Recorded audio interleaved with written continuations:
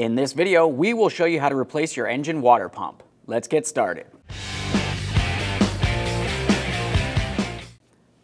Let's make our way under the hood. We're going to come directly over to the radiator cap. Carefully touch on it and make sure it's cool to the touch. You never want to open up your radiator cap when it's hot. Now to open this, you just want to press it down and turn it counterclockwise. Keep in mind, it could be under pressure, so make sure when you lift it up, you lift it away from your face. The next thing you want to do is have a peek at the bottom here and just inspect that seal. Make sure it doesn't look dry rotted or cracked in any way. Assuming it looks good, we'll just put it back on here lightly so the air can still vent, and now we can make our way under the vehicle. We'll make our way right over to the passenger side lower radiator. You're going to find the drain. You want to make sure that you drain all of your coolant into a nice collection receptacle so you can either recycle it or reuse it as necessary. You can continue on by removing this top engine cover and then removing the air inlet tube from the area. It'll give you a lot more room. To do that, we'll use a 10mm socket along these two bolts.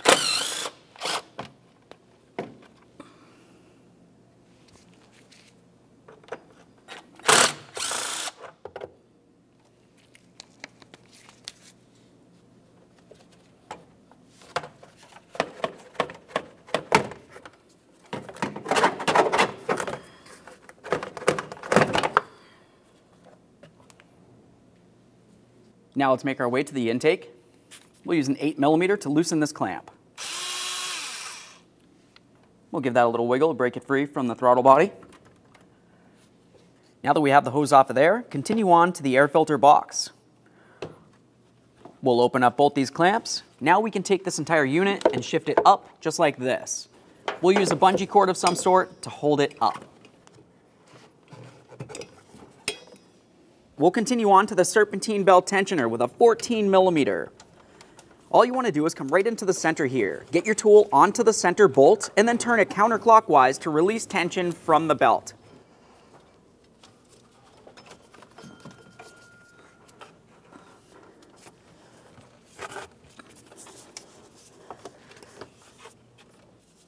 Now we can fully remove our serpentine belt from the area.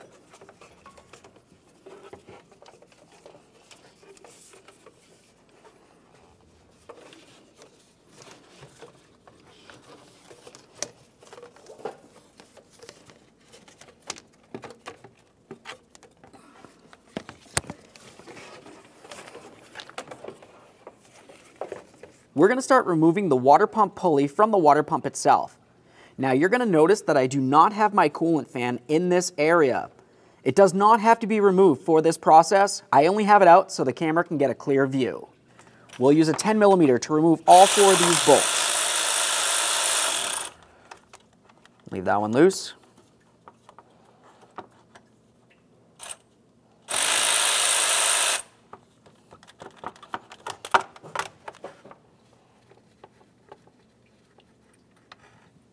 Inspect your hardware as you remove it.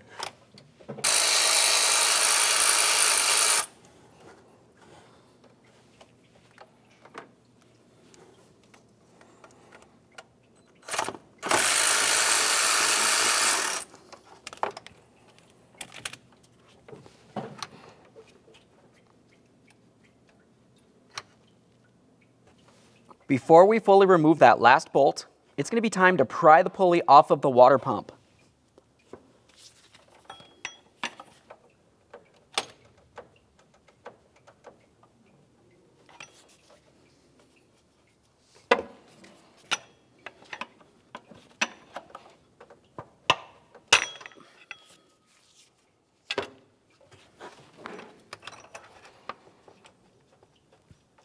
Fully remove your last bolt and the pulley. Now with the pulley out of the way, the next thing we can do is start removing our 6 12mm headed bolts that hold the water pump to the engine. For the first bolt, I'm going to make it loose, but I'm going to leave it in there a couple threads. There we are. Let's pull it out, take a quick inspection. Assuming it looks good, go ahead and put it back in a couple threads and fully remove the rest of your bolts. Make sure that you put a collection bucket under the area to collect any of the fluid that might happen to come out.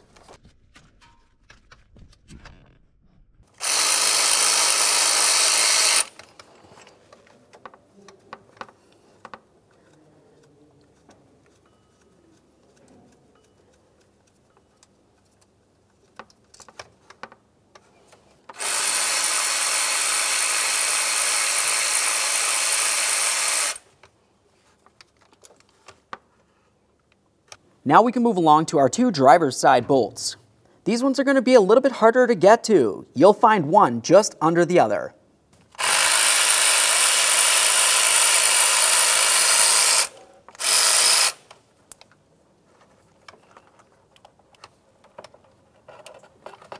All right, here comes that last bolt right down in the far corner here.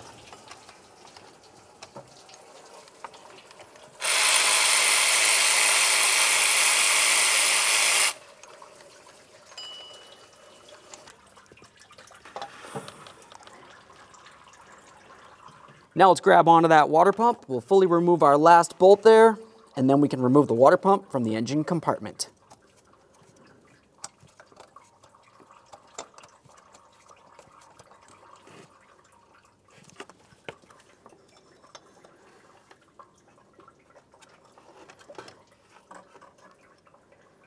There it is, friends. Once you have the water pump out of the way, the next thing you need to pay attention to is the engine where the water pump was. You're going to find a gasket in that area.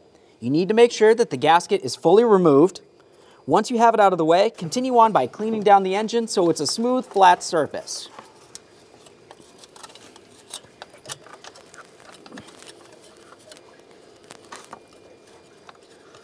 Once you feel as though you have it scraped down well enough, make sure that you wipe off any of the debris or oils that are in the area.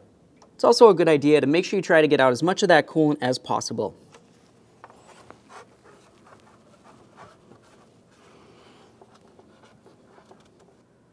Now the next thing you want to do is make sure you clean up the threading on all of your mounting bolts. Once you've done that, we can continue on with the installation of our water pump. Let's have a look from the back side. That's the side with the impeller. We want to make sure that you take the gasket and you put it in position so you know that all of the mounting holes line up. If you put it backwards, the holes will not line up. That's going to give you an issue putting it on the engine. Now once that's on there, let's go ahead and turn it back around. I'll take one of my mounting bolts and slide it right on through that gasket. That'll hold the gasket in place for me while I continue putting the water pump down towards the engine. Once we get it down there, we'll start in all of our mounting bolts.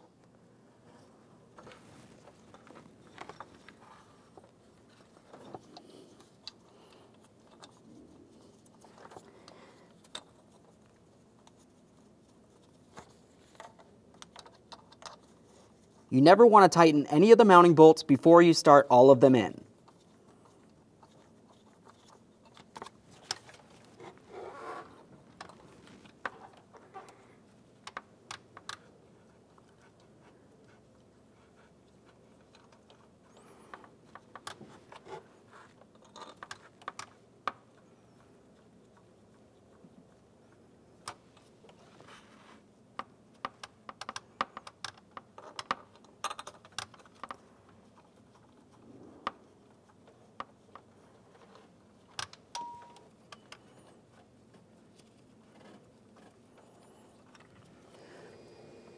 There we are.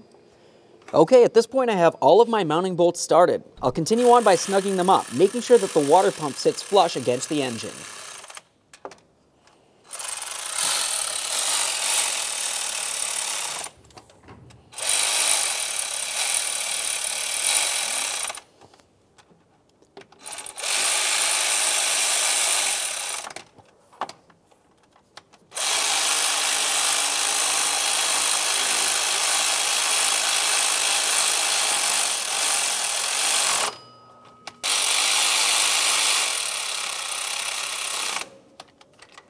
Once you have them all snug, torque them to 18 foot-pounds.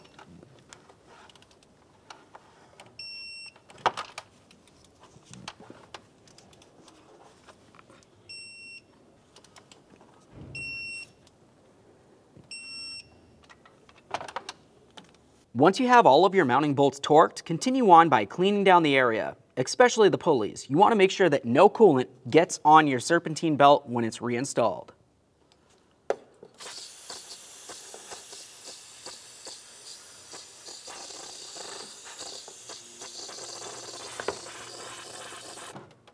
Now let's have a look at our water pump pulley.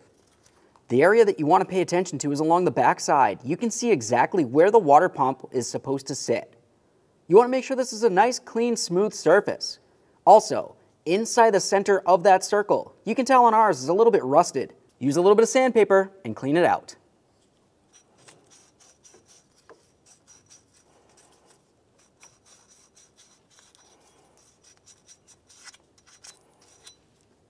Now once you've cleaned the threads on your mounting bolts, we can take this and we'll slide it right in position on the water pump. You want to try to line up all those bolt holes. Once you have them lined up, start them each in there. Make sure the pulley's flush to the water pump.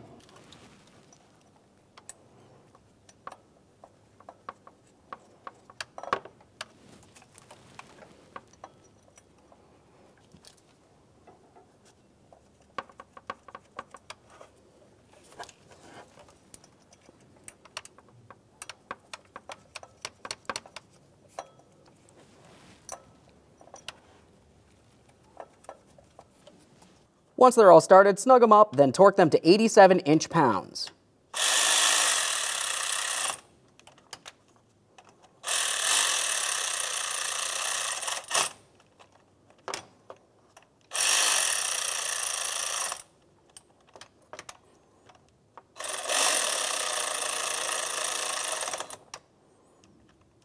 Now to torque these bolts, you might find it to be a little bit difficult because the pulley's going to want to spin on you.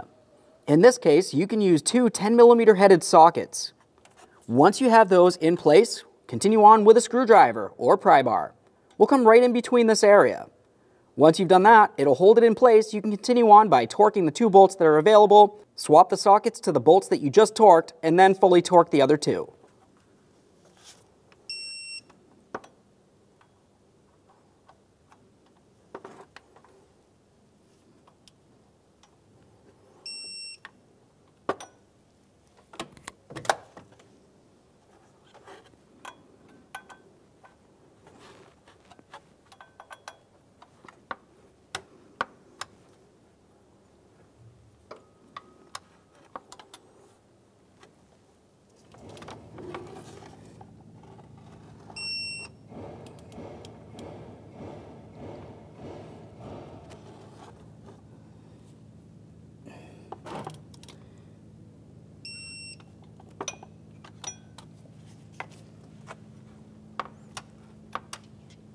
Okay, we're at the point that we're going to put on the serpentine belt. But once again, I'm going to mention, you need to make sure that there is no coolant on any of your pulleys. Assuming it looks good, let's get ready for our install. Let's start with one side of the serpentine belt, and we're going to make our way all the way down over the AC compressor. That's on the driver's side, all the way on the bottom.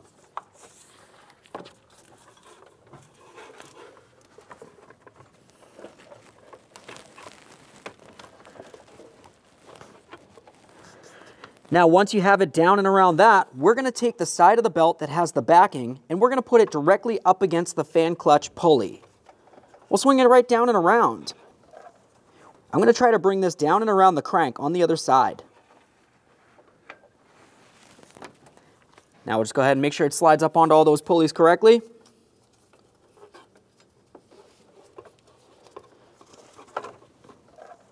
While we continue working on the side that has the AC compressor, you'll notice directly above it you have a ribbed idler pulley. Let's make sure that we put the serpentine belt over that pulley. Now we can continue on towards the passenger side. We'll make sure that we bring the belt directly underneath the crank. As we continue, you want to make sure that you make your way up and over the tensioner, and then continue bringing it down. We'll bring it down and around the alternator. After you've done that, you'll continue by giving it a little bit of tautness along where the power steering pump is. Now before we continue by putting our tool on the tensioner, you want to just double check all of those pulleys. Make sure the belt's sitting in them properly. If it looks like it's off by even one tooth, it's going to damage the belt.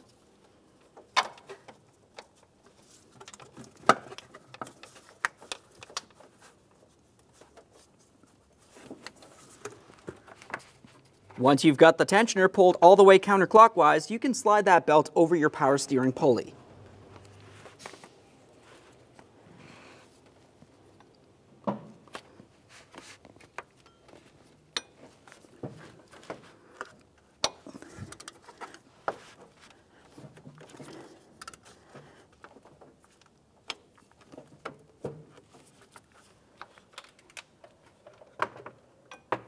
Once you've removed your serpentine belt tool, just quickly double check that belt. It can't be off by even one tooth.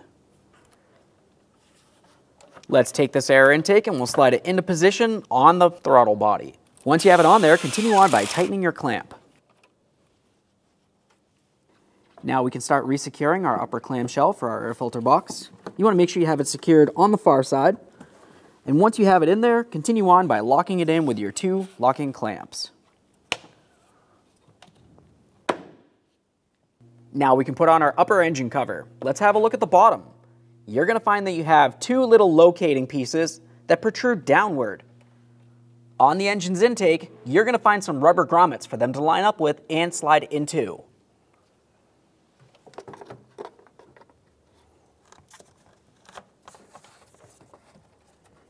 Once I have them both in position, I'll press them in. Continue on with your 2 mounting bolts. Start them both in and then snug them up.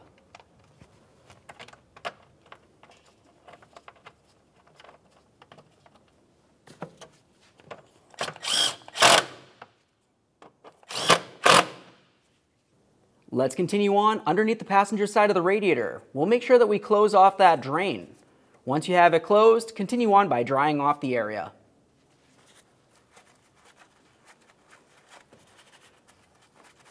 If you had a splash shield that was underneath this area, reinstall it now. Now we're going to start filling the cooling system.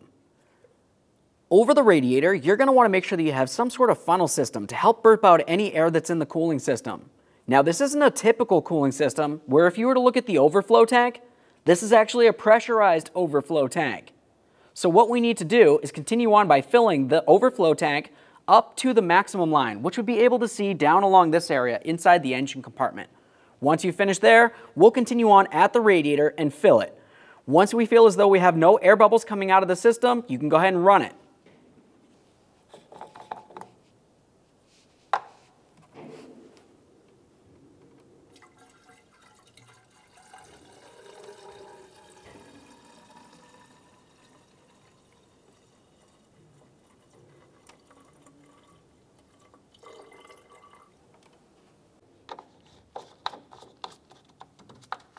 Now we can close this and move over to the radiator side.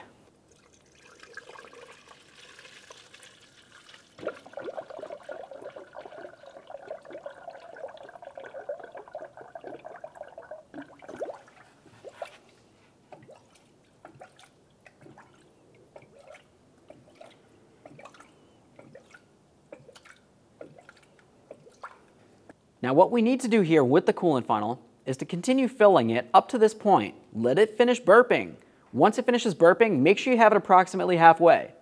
We'll start up the vehicle, let it run for a little while. You want to make sure you have plenty of heat coming out of the vents. Also, make your way out here and double check to make sure there's no more air burping out of the system.